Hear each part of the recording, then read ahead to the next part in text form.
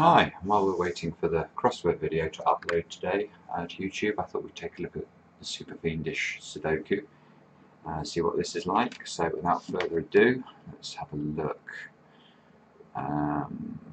Okay, so as usual we're going to make notation like this. So if we see places where a number can only appear in one of two positions in a 3x3 box, then we'll fill that number in. We've got a good start there. We found the 2's relatively quickly. These 3 has got to be here or here.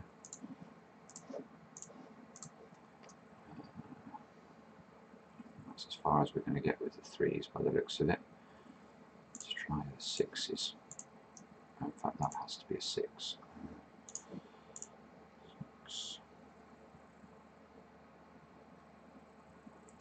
There's a certain amount of luck, I always think, at the start of a puzzle like this. You know, in terms of where you actually, which number you start with, and you know, whether you get lucky that that number actually turns out to be the one that propagates through the grid. 7's.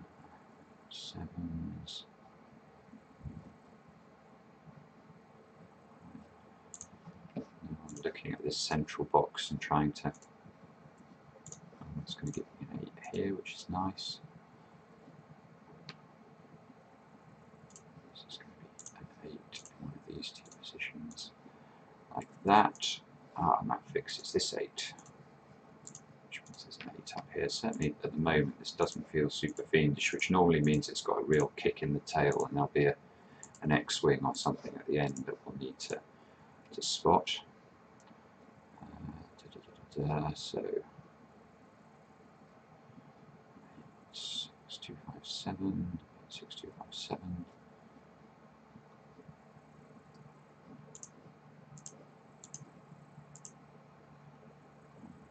Here. See that we need 1 and 9 in these two positions, but my method of notation doesn't allow me to mark that in, which is it's probably the only downside of the so-called Thomas Snyder notation, which is the notation that we're using here. That's got to be a 6. That's going to help here. That's going to be a 6. That's going to be a 1. Locks a 1 into one of these two positions and forces this to be a 6.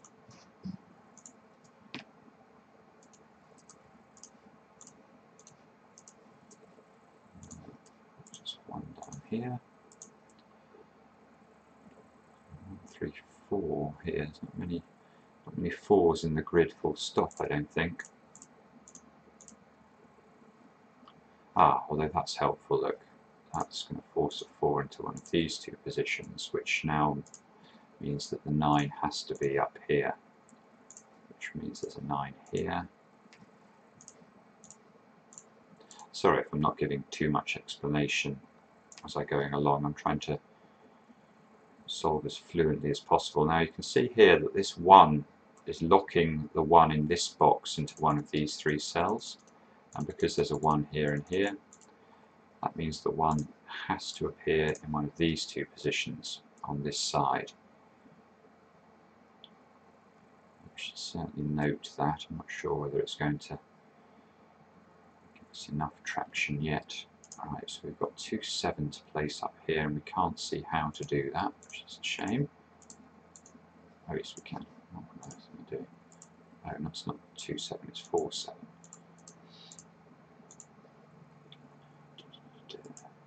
1 along here. Not strict notation that, but it just helps me to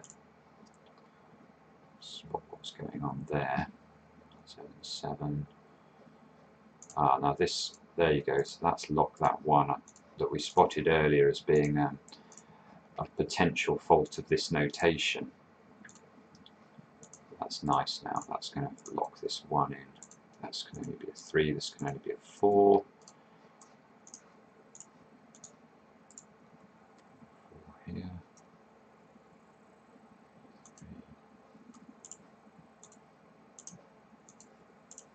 1 there. Okay, so nearly there, I think. We just have to tidy up the last bits. We've got 6, 8, 9 along here somehow. You can see, I think, immediately that there's only one position the 8 can go,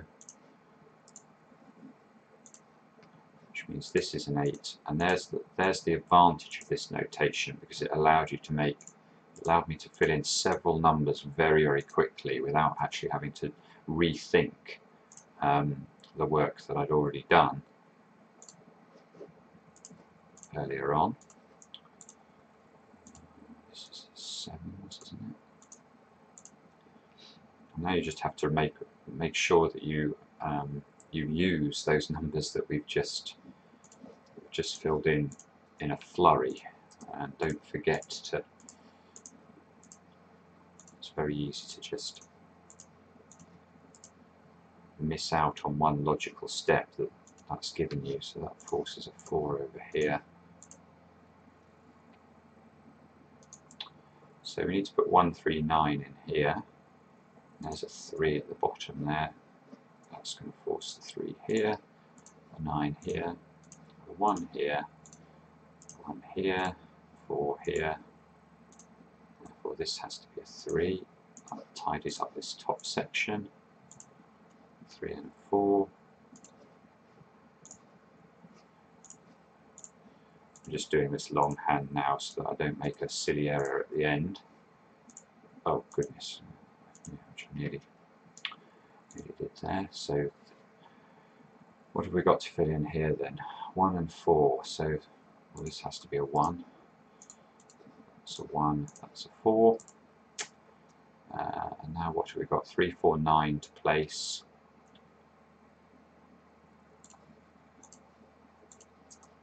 And there we go.